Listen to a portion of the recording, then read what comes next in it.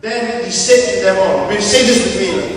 Then he said to them all, if anyone desires to come after me, let him deny himself and take up his cross daily and follow me. Come on, let's say it again. Then he said to them all. Who said?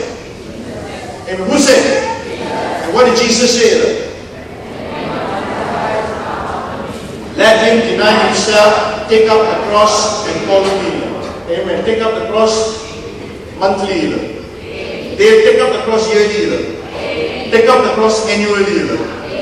If there's such a word, take up the cross decade. Amen. No, right? Take up the cross daily. Come on, say it again.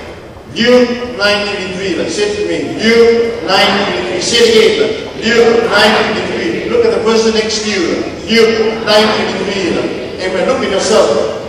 Luke 9:23. And what did Jesus say? And he said to them all. Say it to me.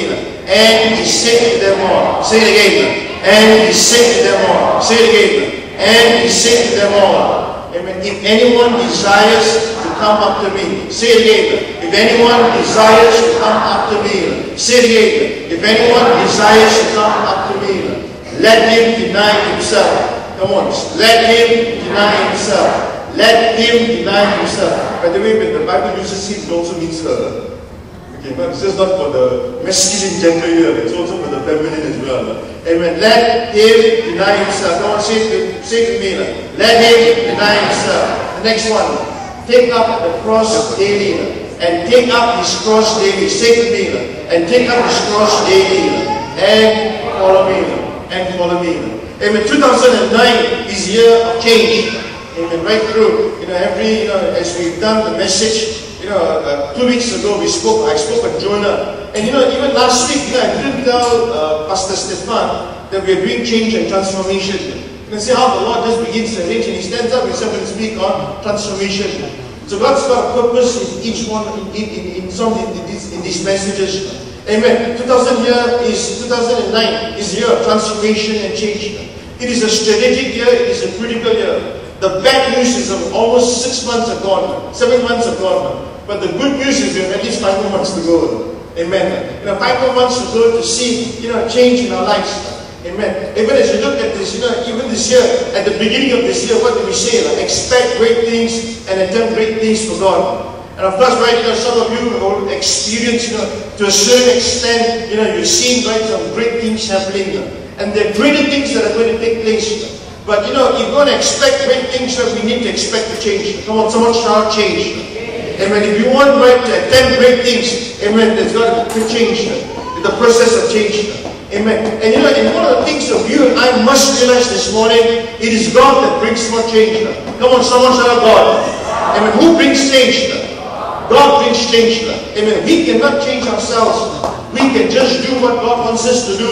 And it's God that brings forth the transformation. It is God that brings forth the transformation in our attitudes. It's God that brings forth the transformation in some of our character defects. It's God that brings transformation this morning in issues in our areas of life. It's God that brings transformation in our mind. It's God that brings transformation the way that we relate to one another. But what do we need to do? We need to allow Him to do that. Amen. I want even this morning, right, I want each one of you, to position yourself even this morning, ask the Lord, ask the Lord, what do you want? If you and I want to move where God wants us to move, amen. If you and I want to see, right, the best that God has for us, we need to begin to do what God wants us to do. Can I hear amen? We need to begin to change, right, in areas that God wants us to change.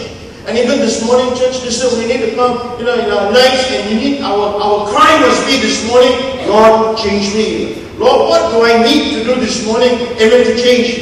Lord, what are the areas in my life that, God, that, I want you to speak very clearly. And even as I listen to your message this morning, God, I will respond in change. Why? Because, we need to see change.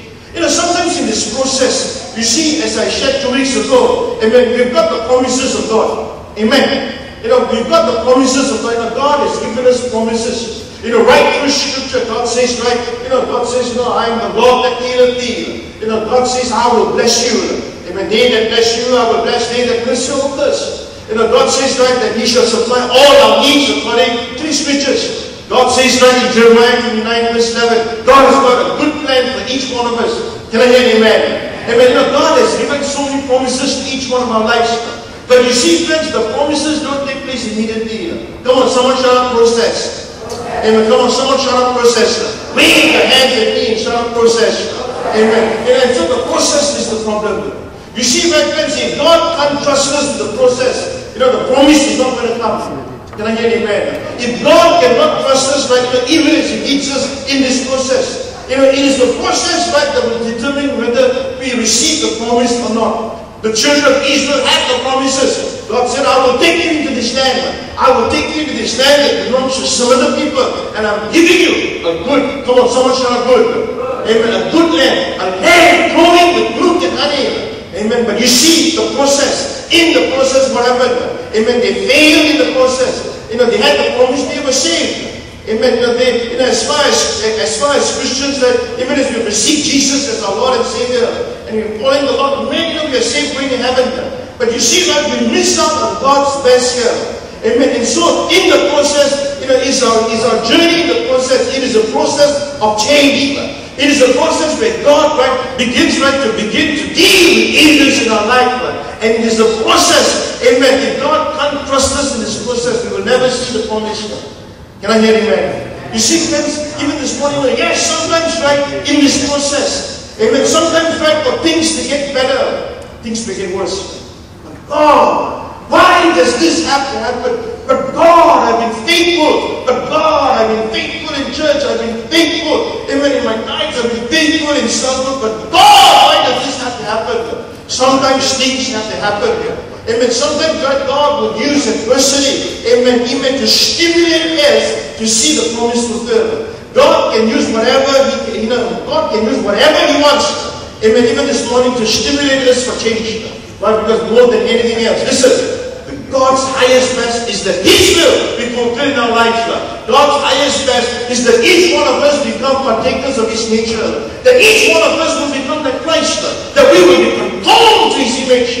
Amen. Each one of us will be a testimony of Jesus Christ.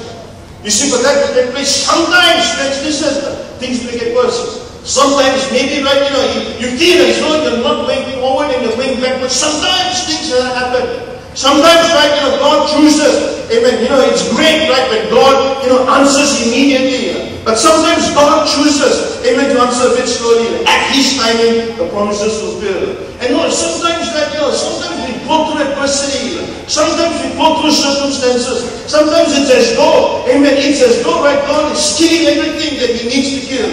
Let Him kill. Why? Because the vessel that God is looking for this morning is a broken vessel. Amen. Listen, this is not our Christian life is not a message of convenience or a theology of convenience. It's a teaching, of each one of us, coming before the Lord. Each one of us going through the process and seeing the will of God fulfilled. It was Hudson Taylor that said this. He said, listen, all of us, all of us are meant to be victorious. All of us, are weak and feeble enough to lean on Jesus Christ. Can I hear an amen? You see, all of us are weak. If you think this morning you're strong, and this is God begin to deal. All of us are weak. All of us depend on the grace of God. And this morning, this is the message that we have this morning, is what Jesus said. Over this last week, it was really a joy. We spent quite a bit of time with Pastor Stefan. He's been such a blessing to us. The leadership and some staff, my wife and I, personal friends of him. And one of the things, all over the world, there's a message of convenience. There's a message, you're seeing how, so many times even preachers, are bringing new age philosophies. Some of the research, the researchers that, back up the messages, our new age, philosophers, and people are putting a package, that they market it well, they spend a lot of time, and they flood the market. And as a result, what happens is the word of God is diluted. The word of God is diluted. Yes, friends, listen, there's a place for the praise of God. Yes, even this morning, there's a place. Amen. Each one of us must understand change comes with God. But each one of us must understand this morning, we have a responsibility. Come on, wave your hands and tell me responsibility.